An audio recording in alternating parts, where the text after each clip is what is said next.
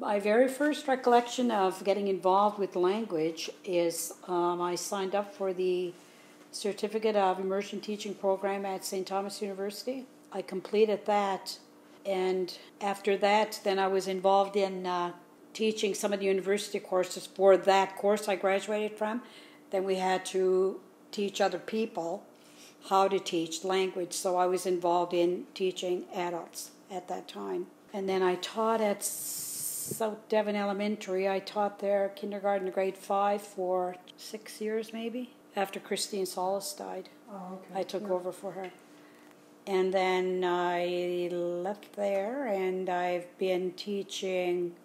Then I went to Chief Harold at St. Mary's, and I've been teaching there for, I think I've got 6-7 years there as well. When I was there, though, I was only teaching the K3, K4 kids, students, because they've already got a language teacher there that does the other grades, right? So, and then I taught some adult classes there as well for parents who wanted to take language while I was there.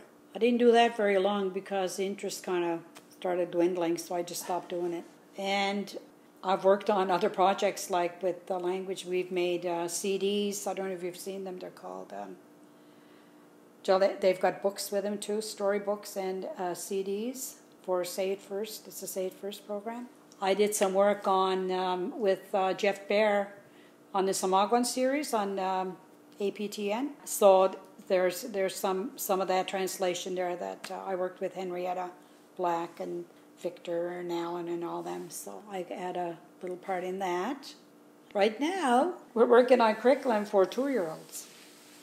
So, yeah, there's a little committee of us. There's only 5 people on the committee, and we meet once a month, and we're developing like songs and rhymes and stuff like that, translating those kinds of things, and then we're going to put them out right out on the website so that people can go right in and learn them and teach them.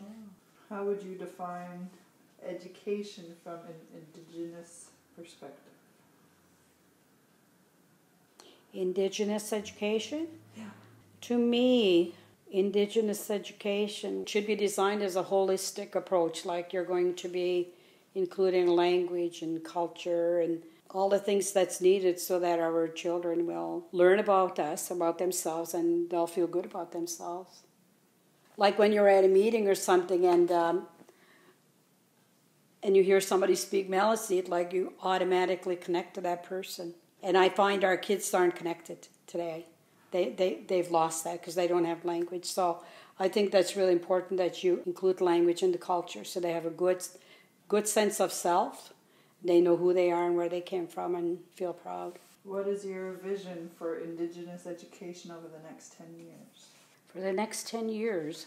Well, it looks to me like today that there seems to be a lot of money out there now to revitalize our language, for one thing. So I would like to see that next 10 years for that to grow each year, because I think our language, we're losing it every day, and we're losing our elders, our speakers, and we're not going to have very many resource people if we don't do something drastic with it. And I'm a firm believer of immersion. This core program thing doesn't work.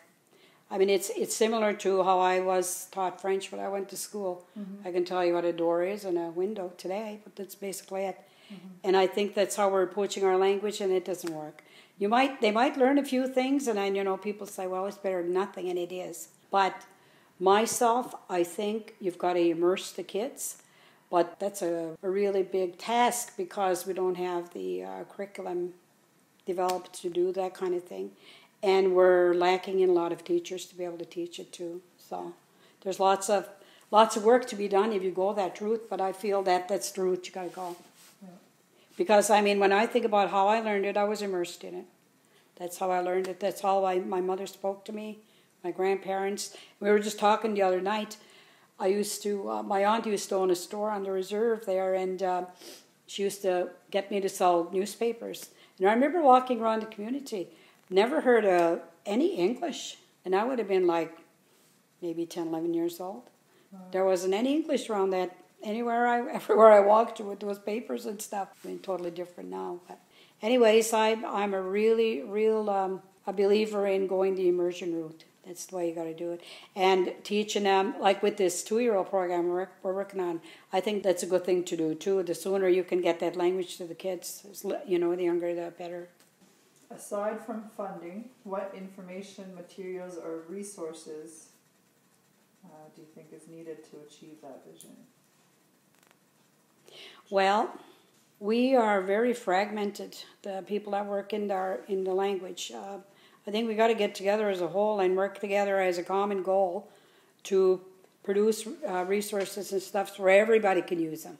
But we're all like, there's a little group here doing something, a little group here doing something, and nobody's sharing anything. Mm-hmm. And we're all kind of like reinventing the wheel, which is such a waste of time. So you've got to get together as a whole and have that common goal and work together, and that's not happening. And then we get into the problem of whose writing system is the best. Like, that just makes me totally sick. I'm sorry. They've been fighting about that for 25, 30 years. Who really cares how you write it? Yeah. Write it the way you want to write it.